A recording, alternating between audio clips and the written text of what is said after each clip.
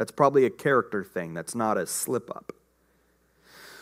Maybe you read this in response to conviction. This person is deceived into thinking their religion will save them, but really only Christ can. And this may seem like rudimentary, simple Christianity, but the reality is this is far more prevalent than what you think. Doing religious things as a means to salvation was a big problem in Jesus' day, and it's still a big problem today. The devil has the same tricks, he just wraps it in different wrapping paper for each generation. Let me give you an example.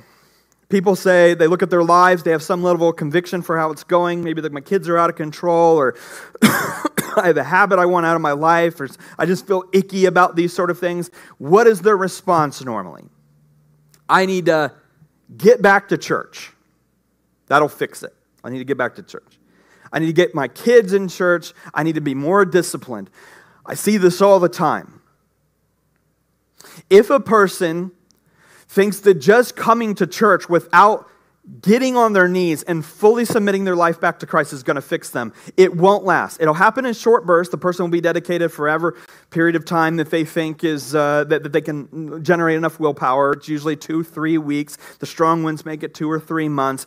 But what ends up happening is a few days to weeks later, their life looks exactly the same, and it's everything's back to normal. Why? Because in their conviction over their moral condition, which, by the way, is not a bad thing, oftentimes that's the Holy Spirit convicting them, trying to draw them back to God through Jesus Christ. The problem was, though, that in their conviction, they turned to themselves and their religious practices instead of to Christ. They said, my problem is I need to get back to church. And while, yes, at church you can hear the gospel proclaimed, the real thing that you need to do is get on your knees and submit to the Lord.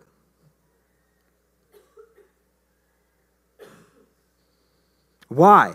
Why do people do this? Why do people say, whoa, my life's a mess, my kids are a mess, I just need to get back to church? Well, it's easier.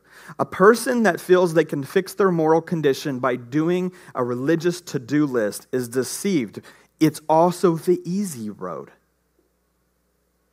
Because if I can just do a list of religious things to fix me and my problems in my life, that's easy. I do to-do lists all the time. I wake up in the morning and I have to-do lists. This is just another to-do list.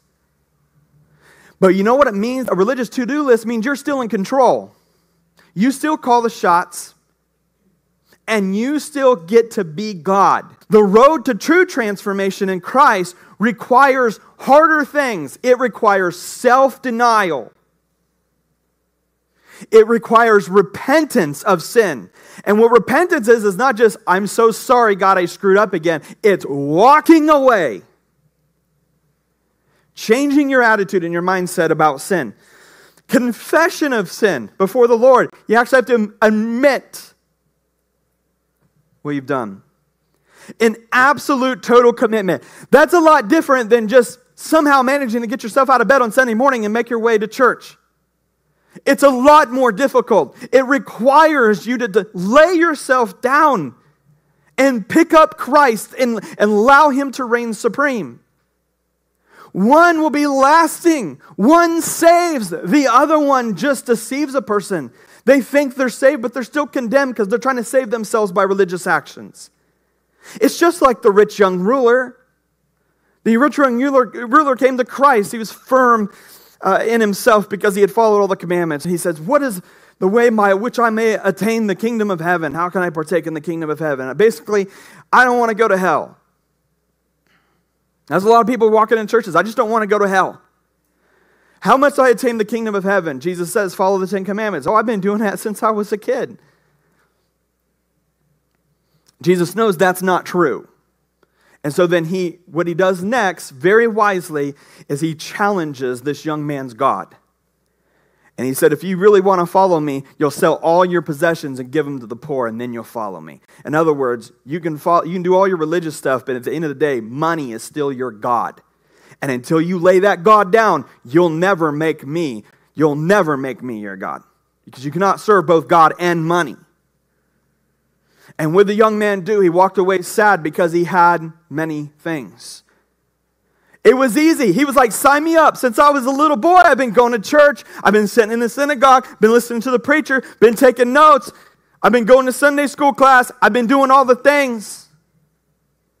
I've been doing it, Jesus. Isn't that enough? No, because your God is money.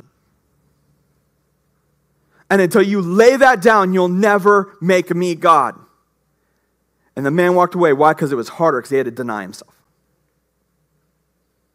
Religion doesn't save.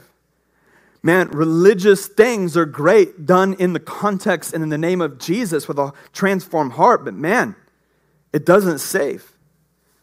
It leaves us still in control. This is repeated in our culture over and over and over again.